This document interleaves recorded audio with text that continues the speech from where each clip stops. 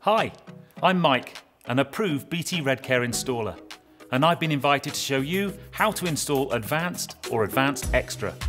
So what do you get? An insert which gives you an overview of the configuration menu and signal strength display, and 2 window stickers for your customer's property to let everyone know it's protected by Redcare. There's also an insert for your customer. And then there's the hardware, an aerial, some sticky mounting pads, and of course the alarm signalling unit. Advanced and Advanced Extra are dual path systems that use an IP primary path over the customer's broadband or network. They're backed up by dual SIMs connected through 4G or 2G. The hardware you get is the same for Advanced or Advanced Extra, but Advanced Extra comes with faster reporting times. Redcare will set all that up on the platform when you place your order. Let's take a closer look at the unit. It has minus and plus power input terminals. They're between the terminals marked 1 to 8 and 9 to 16 for the alarm pin inputs. Minus is the 0 volt connection and plus is the positive 12 or 24 volt connection. The programming or menu navigation buttons are here. And serial connections TXB and RXA are here. You'll find the outputs under comms, funk and fire, and dial capture here. The aerial connects here, top right, and the Ethernet LAN connection port is here.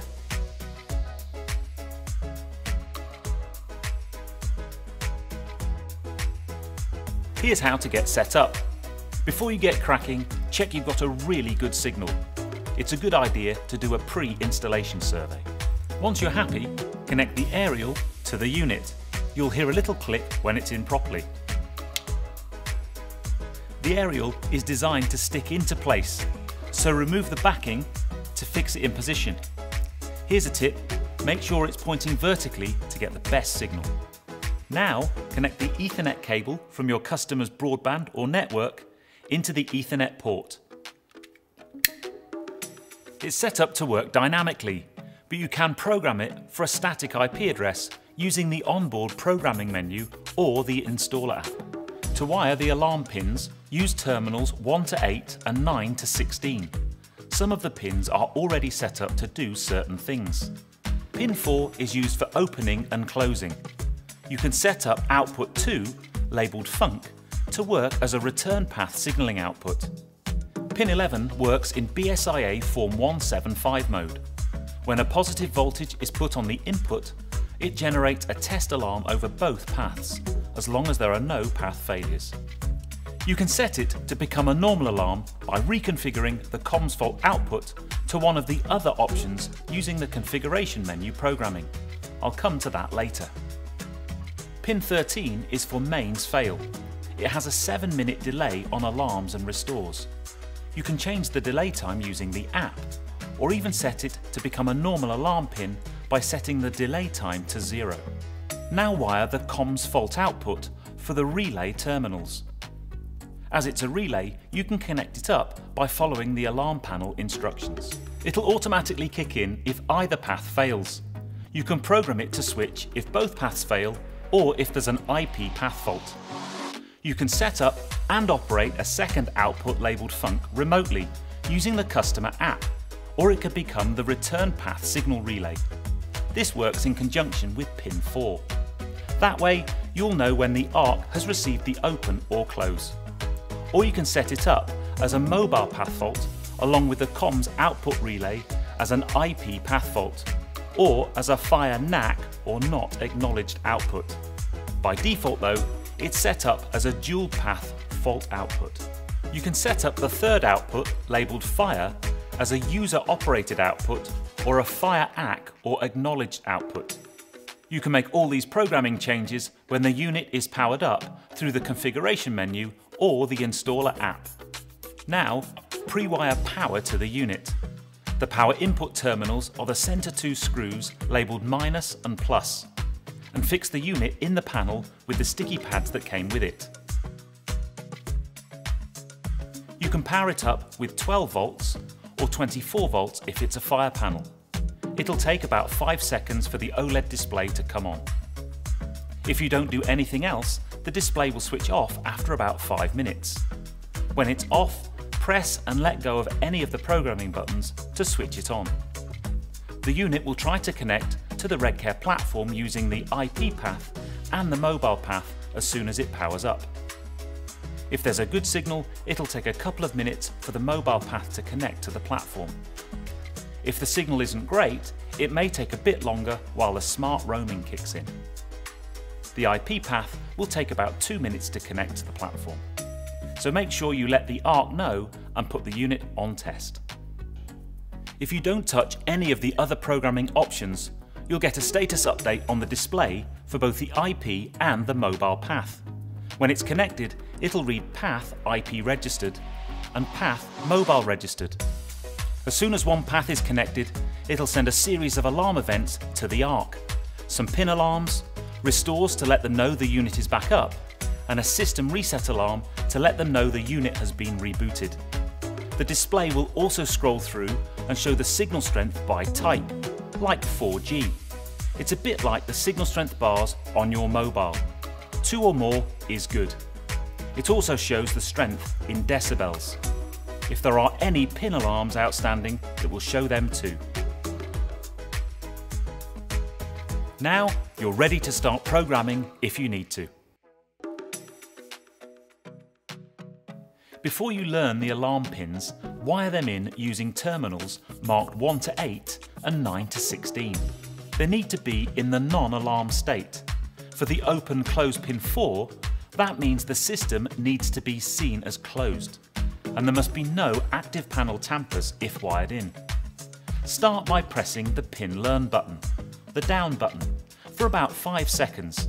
You'll see Notice Done on the display. This means the pin learn has finished.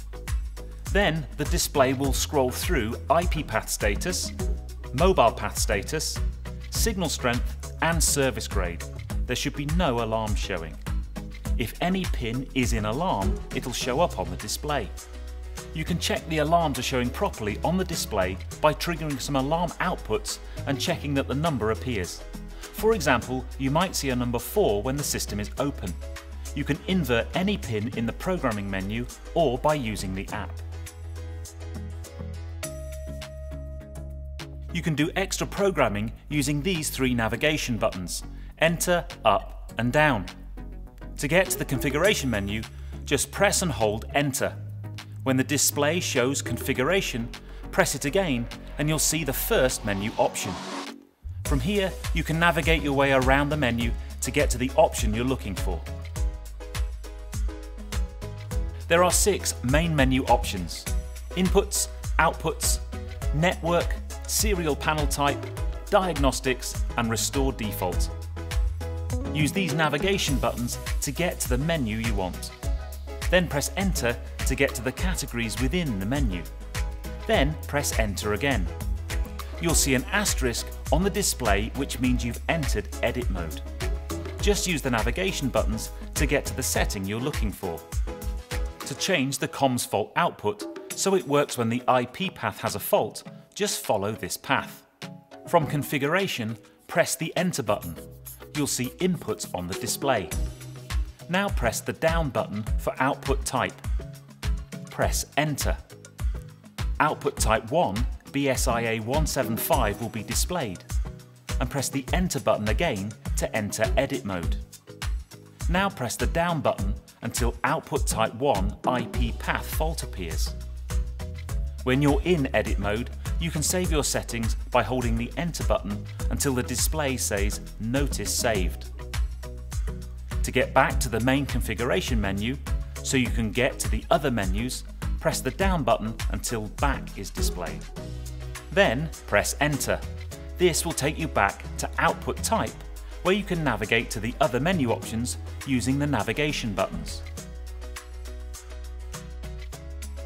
You can leave edit mode without saving changes by holding the down button for 5 seconds.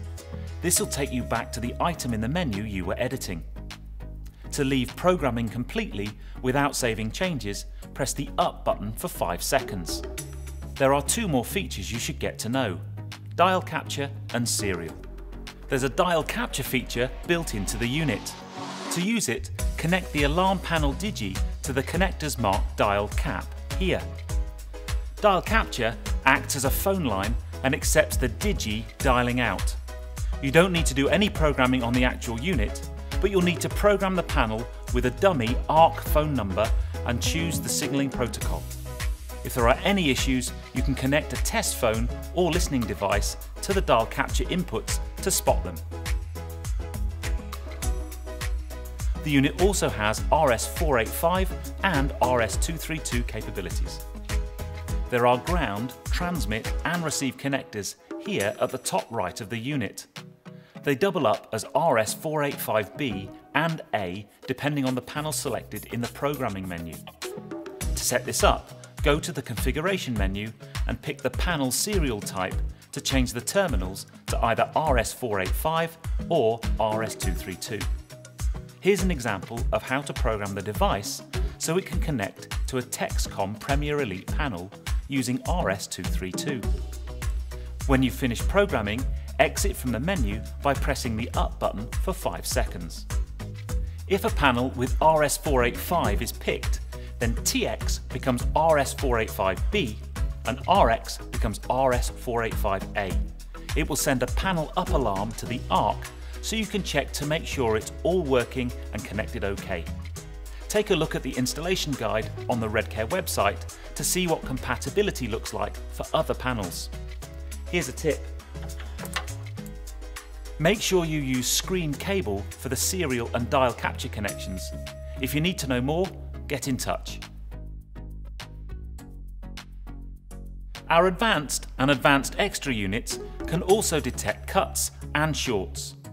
End of line, known as EOL, will detect a cut, and dual end of line, DEOL, will detect a cut and a short. This will monitor the wiring between the alarm panel and the pins on the unit. This is a requirement of standards when the unit is remote from a fire panel.